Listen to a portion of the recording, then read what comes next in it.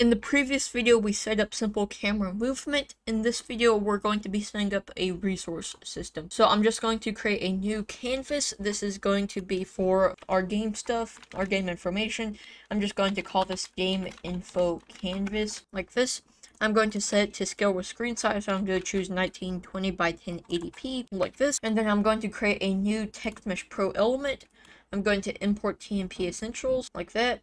And then Visual Studio Reloaded, and then we should go into 2D mode. I'm just going to set this to the top left, or top right, I mean. I'm just going to align that to the right, and I'm just going to do that, and I can just say resource is equal to 000 by default. I'm going to expand this out just a tad bit so it has some room to work with, but we're also going to make it scale auto size by default. I want the minimum size to actually be 36, like that. Actually, the max size needs to be 36. The minimum needs to be, let's just say 1, like that, so it works with the scale it has. So that's pretty much it for the text element. We have to create a new script and just call it game. Let's just call this script something like resources, like this. Let Visual Studio reload, and then we can open it up in Visual Studio, and then we have to be using TextMeshPro like this, and then we want to just say public TextMeshPro user interface thing, and then we can just say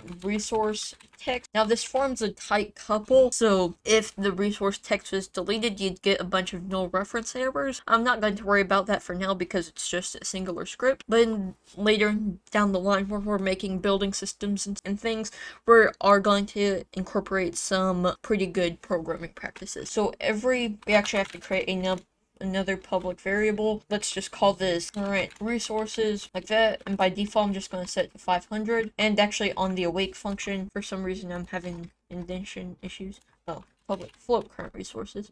Or you could make it in it. I'm actually going to make it in it because I don't want decimal places. And then in the awake we could just say current resources is equal to 500, or you could make your own public variable to control the start resources like that. For example, you could just go public int start resources and just say equal to 500, and then we could just say equal to the start resources like this. And then every update function or fixed update, or you could create your own tick system. I recommend Code Monkey's video on creating a tick system. You could update your resource text. I'm just going to use fixed update because it's a lot more consistent than update, and I'm just going to say resource text is equal to resources, and then we can say plus the current resources toString like that, and then we can attach the script to whatever you want to. I'm probably going to attach it to a game manager just so it's more easily accessible. So I'm just going to create a new empty and call it game manager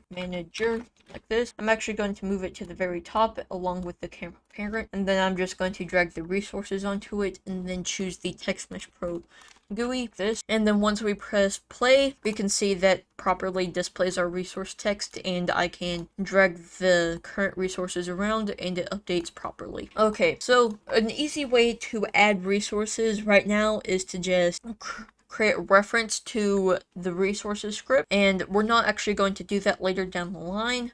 I mean, we might, because this project is still open to change. I haven't finalized anything, but we might actually create an event, and the resources script could subscribe to that event and update the current resources live. But again, this is still a concept, so if you want to give this a try, I recommend Game Dev Guide's video on building a custom event system. In the next video, we'll talk about how to create a building system. For example, we could have like some UI at the bottom that says like building 1 and building 2, and then once we click on it, it creates a ghost, and then once we click down, it places the building down and takes some resources away. So I'll meet you in the next video.